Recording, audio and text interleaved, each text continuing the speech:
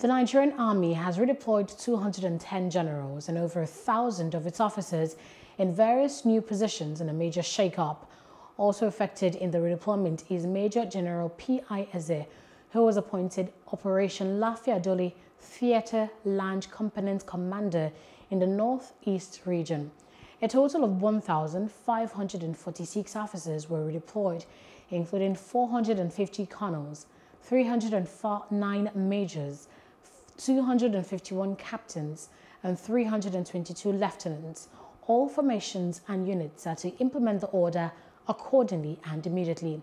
The major shake-up by the Army comes amid calls by many Nigerians, including a National Assembly, for President Muhammadu Buhari to sack service chiefs who have exceeded their stay in office.